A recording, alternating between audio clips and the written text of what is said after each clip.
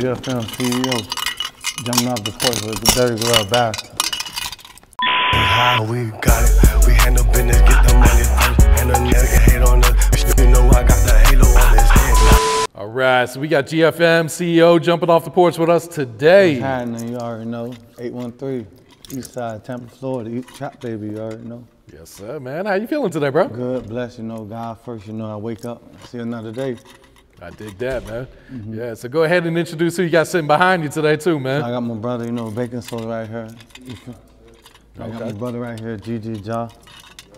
There it is, Family, man. La Familia, you know. I love it. Stepping. Yeah. So what else you got shaking here in Atlanta, man? What else you got planned during this trip? Man, clubs, studio, you know, video shoot, you know, working, handling business, you know, keeping it going, consistent, you know. Okay. How do you like the vibes here in Atlanta compared to back at home in Tampa there? I like the vibe, you know, it's different, you know, different environment, different everything, you know. Women, you know, everything, you know, different. Yeah, absolutely. I love the city, regardless. Yeah. You know. So what's going on down in Tampa these days, man? What's new? Man, just a lot of, you know, just out there, you know, a lot of thugging out there, a lot of, you know, it's going down and stuff, you know. Yeah. So what goes down on the east side then? The east side, a lot of, you know, put in work, you know, put in the work, handling business, you know. Love the east side, that's the heart of the city, you know. That's how I feel, you know, that's the heart of the city, everything over there, you know. Okay. So everybody, you know, anybody that comes from any other city, you're gonna check it, you're gonna come through that regardless, you know. The Hillsborough, the strip right there. Yo, you know? nah, for real. Yeah. So what was your childhood like? What were you into as a kid growing up out there? Man, you know, my dad died in 96, so, you know, I had to take care of my little brother and sister and handle business, so I had to grow up quick. So, you know, I had to take care, make sure I got, you know, three sisters and 2 brothers, you know. Oh, wow. So I had to make sure they straight. Were you prepared for that? Was that an easy transition considering you were so young? No, a child ain't gonna never be ready to grow up and be a man so quick. And John got to put food on the table right there, you know. And stuff. My daddy, he was good, you know, he had his own businesses, everything, you know, he an entrepreneur and just, you know, just a victim of the streets, you know, another family, you know. Yeah. How the system go. So when would you say you jumped off the porch then? How old were you? Like 10. Yeah, that's young right there. Yeah, just doing like breaking in schools and stuff, you know, breaking in cars and stuff like that, you know, getting into shit. Like never really, like, you know, my first time learning to get some money when I working with my mama in Tampa Tribune doing paper routes. That's when I really starts. Yeah, I was 12. I was like 12. Then I just started doing a little work with my goddaddy and stuff, fixing up houses and stuff. So I've been touching money when I was 12, so I knew the value of getting my own money, you know. Yeah. So then I took heed of that and ran with that, you know. Okay. So what you do after school? Did you go to college or? No, I dropped out in like 9th grade. 9th grade, really? Yeah, Milton. I went to Milton High. Yeah, I went to Milton. Dropped out and shit. So what your mom think when you dropped out in 9th grade? She was mad. She was hot. You know, she always looked at me, wanted me to go to school and then get right and go to college and stuff, because I'm the oldest, so, you know, she always know I had to make an example for my brothers and sisters. Yeah. But, you know, I got a different way and it's gonna make it happen, you know. It's gonna work regardless. I feel that. I'm a hustler. Yeah. You know, anything I touch gonna turn gold. Yeah, and unfortunately I had to go sit down a couple times. Yeah, right? I had to go. Yeah, I went to prison twice. I went to prison when I was 22.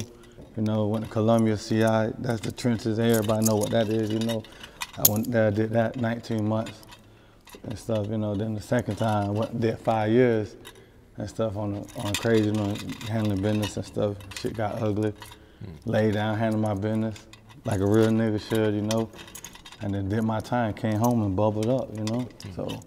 I'm here. So my own record label, everything. Yeah. So what was the biggest lesson you learned by having to go sit down that second time for those 5 years? Oh, I done seen a lot of, like, you know, killing, people getting stabbed, people twacking out on Tucci, there's all type of just everything, like, going down, you know, and stuff. And I ain't never been no gaming, but I always been in my own lane, you know, and I rep my GFM and stand on that. And everybody in the chain gang that know me know, but, you know, they know what time it is and how I handle business. Yeah. Keep that shit solid. So go ahead and explain what GFM is for people. God, family, money is a movement, you know, it's a way of life, you know. God, family, money, entertainment. Yeah. God, you gotta put God first. You feel me? Hey, get up. You gotta thank God. You gotta just be thankful, you know, because He the one getting us up. And then, you know, you put your family, you ain't gonna put the money over your family, you know. You feel me? Then you gotta get the money, you gotta get the bag. Without that, we gonna starve. We ain't gonna, you know, these people want their money. Yeah. You know how this system go out here. So when you came home, did you have to switch up your lifestyle compared to how you were living before? Or? Yeah. I had to switch out a lot. I had to slow down, and I was I was out there really out there wild and out there. You know, I was retarded out there, so you know, so I had to slow down and change because I was going to prison or in the graveyard. How I was moving so fast, you know, just wild out there. Yeah. So that shit taught me a lesson to sit down. I read a lot of books of knowledge, you know, getting my mind right, you know, getting my mind just building on my knowledge, you know, getting wiser and stuff, you know, this shit chess, not checkers. Nah, definitely, man. So is this how you planned it when you came home? He's like, I'm gonna do the music, or? Nah, really, I was just like freestyling in the chain gang, just messing around and stuff. Like I never even thought about this rap, you know, till I seen my brother right here. I came home, I seen him on TV, on YouTube. I said, damn, yeah. So you feel me? I just, you know, I had his back, and then it just opened doors. Like, you know, shit, we would do this together. You know, we're gonna build a strong platform. You know, foundation. Yeah. You know. So how long have you been rapping now then? Like 6 months. That's it? Yeah. Okay. That's it. So were people surprised when you popped up like, hey, check out my song? Or, Yeah. or were they kind of expecting it? Nah, people definitely were surprised and stuff, you know. But I always been like, you know, always been turned lit out there in the streets. Always got my face clean, you know, always up there, you know. Always handling business, always did my thing, you know, took care of my people, my brothers, we all, you know, we a family. Yeah. So, yeah, so when you put that in now, you know, now the video, now you put the cameras on and light camera action, it's like I didn't even been doing this, you know? So that first time you hit the studio, was it like natural for you? No, my first studio, I had built my own studio before even, like, I had built my own studio in the trailer and stuff, and I had to find myself in there, you know? Just had to find it. And when I first, I thought it was gonna be easy when you go, and I said, and then my shout out to Corey, you know, Annex, you feel me? He was an engineer and stuff. So I'm like, I'm in there. I'm like, oh, I told him, like, yeah, it ain't that easy. No, it wasn't that easy. Yeah. So how long did it take for you to get comfortable in the booth then? About probably like a month. Okay. Yeah, That's but not too just bad. going in there, you know, keep going in there, got nothing, you know. Yeah. So was the easy transition, you know, going from the streets to prison to the music industry, or? Nah, not really, no. No, I go, you know, I got an ambition, so I'm a hustler. And I like you know, I like missions and tasks, you know, goals. I like to get things done, you know. How would you compare the music industry to the streets, or is there no comparison between? Oh, it's the same thing. It's all, you know, some people telling, you know, another person's story, some people telling lies, and some people telling what they seen and what they've been through in life. You know, and then, you know, it's entertainment, you know. Yeah. So what's your creative process like? Do you be writing, or you just be freestyle? I freestyle most, but I write a little bit. I'm learning on the writing thing and all that, trying to learn all that, master everything into this, you know. So what do you feel like brings out the best out of you in your music then? Is it like when you're in a good mood? Is it when you're going through some real shit? Is it when you're pissed off, or what? Just like when I'm vibing, vibed up, you know, vibing and stuff. Good and just focusing, you know. But not when I'm mad, no, I don't know, no. You're not trying to record, if I'm mad, I ain't trying to write. I ain't trying to, yeah, but that's right, that's something I need to learn. Like if I'm mad, I need to go get in there instead of going, you know, doing something else or something, you know, getting there somewhere. Yeah, just kind of vent to the microphone. Yeah, vent to the mic. Yeah, I gotta get on. Yeah, that stuff. But other than that, I just be vibed out in that turn. You know, you know, I be up. You know, I got a lot of energy. I see that. So, what's been some of the biggest challenges, you know, of being a new artist for you right now? Just the challenges, just, you know, just putting out there, you know. Getting everybody to listen here, you know, just getting out there promoting and stuff, you know, new to it. So I'm learning all the ins out, promoting your music. You know, you gotta invest in yourself. You know, I was like, you know, I invest in myself. You know, I don't gamble or none of that. So I'd rather invest in myself. You know. Yeah. Yeah, especially when you're an indie artist, man, you gotta invest in yourself. Yeah, and I'm independent. You know, I'm independent out the gate. You know, I want all mines, just like back in the days. I want all mines. So what's some of your goals for your music career? What are you trying to accomplish out of this? Oh, having one of the biggest record labels in Florida, even in the United States, whatever. Definitely. So I can pass down to my kids, generation. I can sit back, 80 years old, whatever.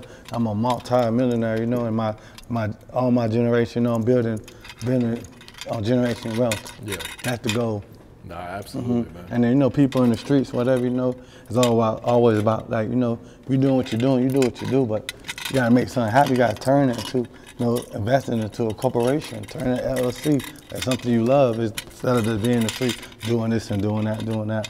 You know, you feel me? So that's how I tell everybody too, invest in yourself. No, absolutely, got to, man. And you gotta have faith in yourself first, Corey. Like, you gotta have faith in you before anybody have faith in you. You know, you gotta have faith in yourself and God, you know. Yeah, definitely gotta have that confidence too, man. You can't be unsure about yourself. You gotta have confidence. Like, the first time I did my little show, my first show and stuff, definitely was, like, you know, nervous and stuff. Yeah. But I get in there and I just get locked in there like a pit.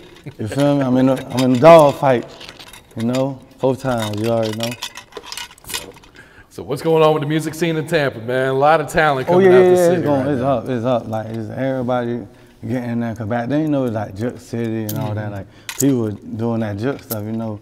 We didn't know handling business and stuff, you know, working, you know, getting in. But, you know, yeah, it's different. A lot of talent out there. Like, a lot of people doing their thing, and they got to keep going and going. You know, you feel me? Believe in themselves and handle business for the city 813 and put on for Tampa. You know. Definitely need to be more unity and stuff. Really?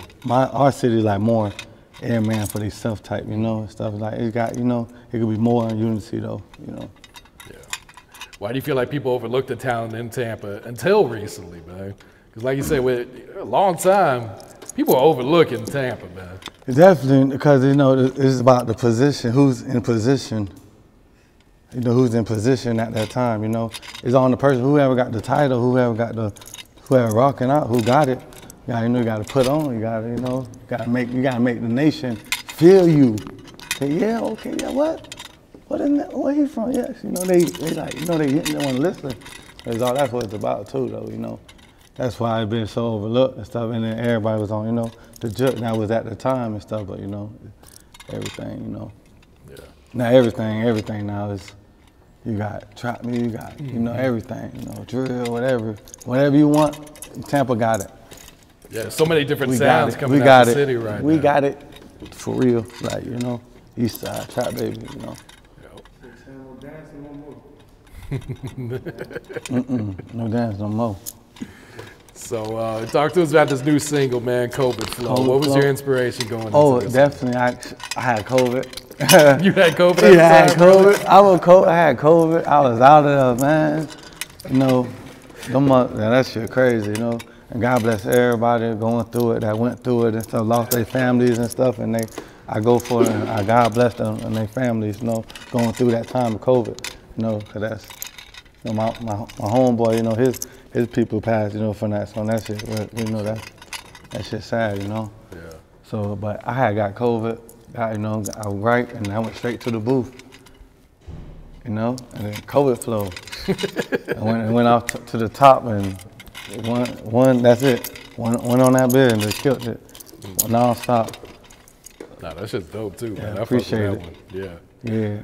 So what can you tell us about the project, man? Trap Pain Music just came out. Well, my story, you know, my life, you know, just little things, you know, entertainment, you know, the struggle, what's going on, stuff like that, you know, it's trap pain, you know, it's pain out here in the trap.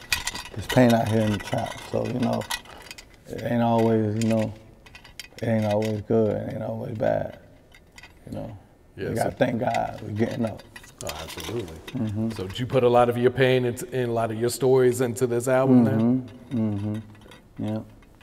So what's the therapeutic recording those songs? Like kind of just revisiting everything? Like, Yeah, just like going through like everything, you know. Yeah.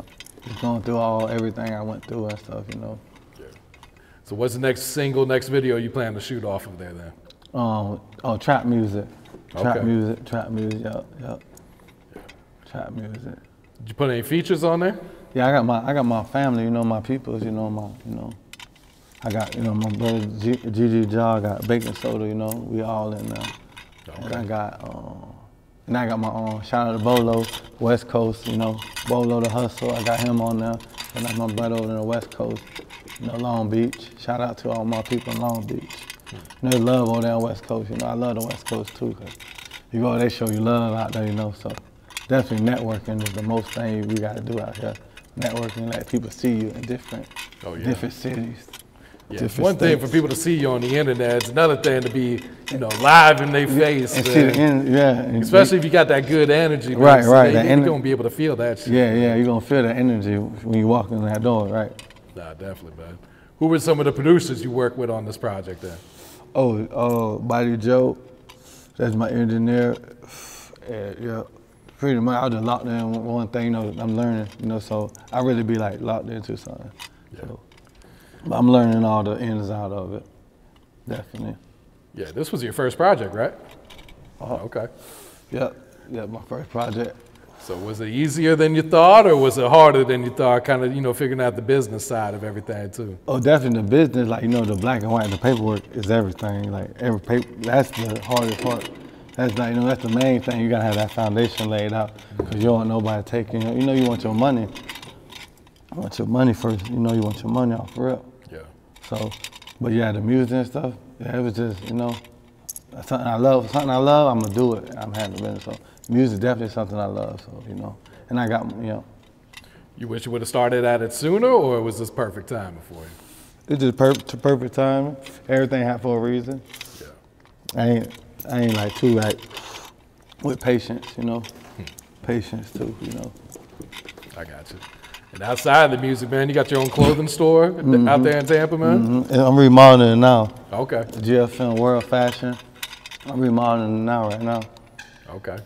Where's it located at? I'm Bush and 50th. Okay. Okay. Right there by Busch Gardens, not too far. Right down the street. Yeah. So what was your inspiration? Why'd you decide to go ahead and open the store then, man?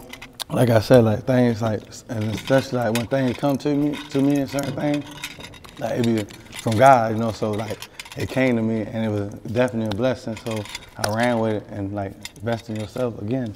Yeah. Gotta build them LLCs back to back. That's the game.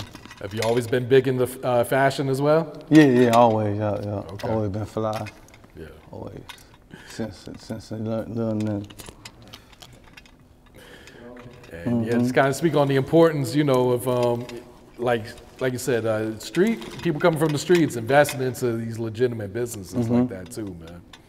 Why do you feel like that's so important? Oh, that's so important because, you know, you wanna instead of you working for a 9 to 5 and these people bird feed you, your corporation getting so much money, and then you work for yourself and you're doing your own thing. So you don't gotta worry about this company from the cracks, or this manager or the boss man don't like you some reason, something. You gotta feed your family now. Oh, I'll fire you. You know, doing type stuff like that. And it's always about yourself, you know, being your own boss. You know, it's too much out here to do that. It's too much. It's too much. Like, man, so many ways to be a boss out here. That's real. It'll scare you. That's for real. Real fact. What has being a father taught you about life? Everything, you know, love, you know, unconditional love, because, you know, them kids gonna love you no matter what, you know, through ups and downs, from the jail cell, from back at home, you know, everything, you know, with nothing to something. Yep. Give you a real reason to live out here too, That man. real reason. Go hard and go fight for everything you want. Make sure they get it at the end, you know. You leave them with something. Absolutely. What's some advice you would share with the youth for the new generation coming up right now? Or just, you know, stay focused, and, you know, you gotta keep that right people, the right crowd around you. You know, you gotta keep positive people around you. You always gotta keep positive people around you, because that's what makes your, you know, empire, you know, your foundation. You got negative people and all that, then you on gonna wonder why everything like looking bad and stuff, you know. You're gonna be wondering why everything looking bad, because the people around you, you know, that energy, it's all about that energy. So you want to keep positive people that motivate you. Sometimes you want people that, you feel me, that up right there, you feel me? So you look up, you know, you want to be in that position, go up, you feel me, all different ways, you know. Yeah. No, that's true right there, man. And just stay, you know, putting God first and have faith in yourself. And you can do it. You can do it.